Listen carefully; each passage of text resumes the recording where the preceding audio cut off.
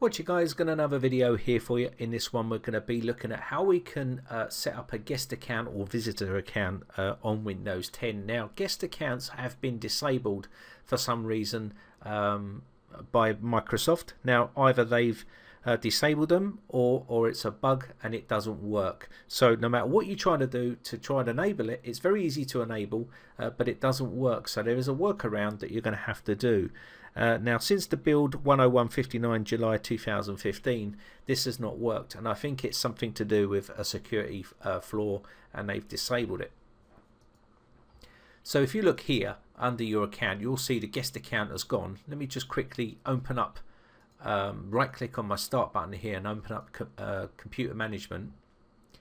Now when we open up computer management, if we look here down the left hand side, you can see local users and groups. Click on that and then click on users and you can see the guest account here. Now in a normal way all you'd have to do here is click on it and right click on the guest account here and take out account disabled. Now if you did that, what normally happens is it would normally allow you to start that up. So if we go back here, click here and then click on the guest account, what will happen is it will go to the normal account here. So you can't actually log into it, so it's broken. So let me just go back and we're going to quickly show you a way around this. Now why would you want to use a guest account? Well, guest accounts have been around for a long time, but the reason why you might want to use one is because you may have someone that wants to use that computer, a friend or something like that, and they may want to use the account, that account to do some stuff on your computer. Now it doesn't give them access to install apps or new devices, and they can't change the account type, they can't access any libraries or anything like that of yours, so they won't be able to see all your stuff. So that's the reason why they're useful. So now we've disabled this guest account again. The way around it is you can add a new user account here, but if you want to do it through the command prompt you can also do that. We're going to be using the command prompt here. I'm going to open up command prompt with admin privileges and say yes to the user account control. Now once we've got this open, we can put net user and then space, and then we want to say call it a name. So I'm going to call it visitor. Just quickly call it that rather than guest, because we've already got a guest account. I don't want to delete it just in case Microsoft fixed that issue. So we're going to do space here and then we're going to call this active and then colon and then yes. Now what that's going to do is say the command completed successfully, and now if we go back to this location, you should, if we refresh this, we should see an account that's been created. So this account now is going to be your guest account, which is disabled at the moment. Now if you look at say the guest account here, you'll see that the user cannot change passwords, password never expires, account is disabled. Okay, and if you look at the member of, he's the member of the guest group. So rather than touch this account, we're just going to leave this because just in case Microsoft do fix it, and then we can just delete this visitor account afterwards. So what I want to do here is I want to right click on this and I'm going to go to properties, and what we're going to do is set this up slightly different here, the same thing. So we're going to put user cannot change password, passwords never expire. We're going to leave the account enabled. Now you can see this is member of the user group. Now we don't want to do that, so we're going to remove this and we're going to add a new group.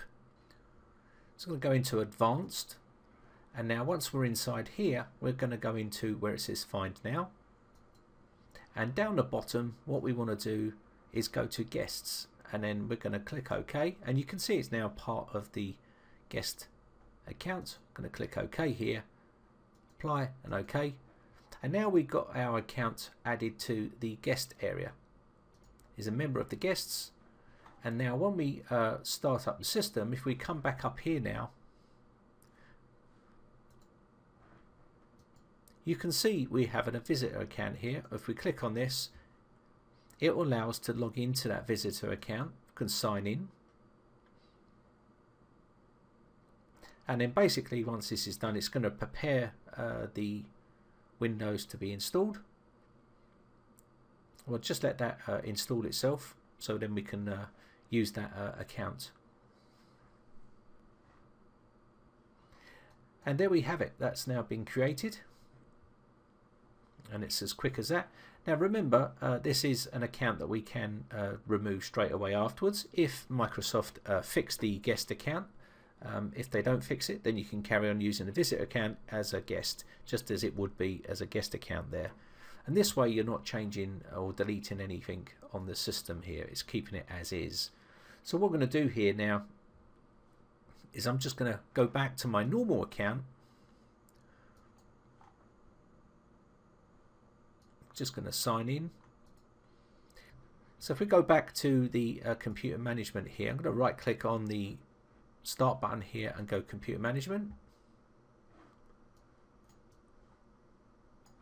And then we're going to go back to local users and groups, and you can see our visitor account here. Now you can right click and delete this here if you wish, or you can do it in your command prompt if you want to do that, and I'll show you how to quickly do that.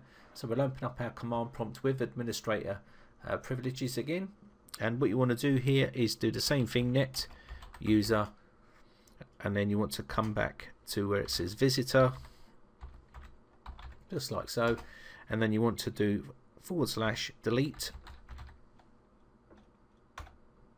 and you can see it's been successfully deleted. And if we go back to here and refresh our account, you can see now the account has gone. So that's basically how you can quickly set up a visitor account to work around the guest account that doesn't work, and it will be exactly the same. So I hope this one helps you out, guys. My name is Brian from briteccomputers.co.uk. If you enjoy these videos, guys, then hit the like button. Also hit the subscribe button if you want to keep up to date when I upload new videos. Also, if you've got any problems with computers or video requests, you can always head over to my forums and join up over there. It's free to join and post over there. Also, if you haven't joined my Facebook fan page, then give us a little like up over there. Anyway, hope this one helps you out. Thanks again for watching. Bye for now.